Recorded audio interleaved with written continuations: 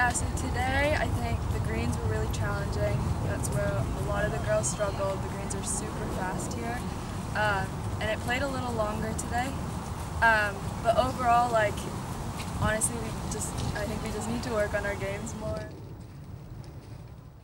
I mean, it's good we started a little bit slower, and as we move forward into the spring, I'm hoping we just gain some speed and we get, I think better as we move forward.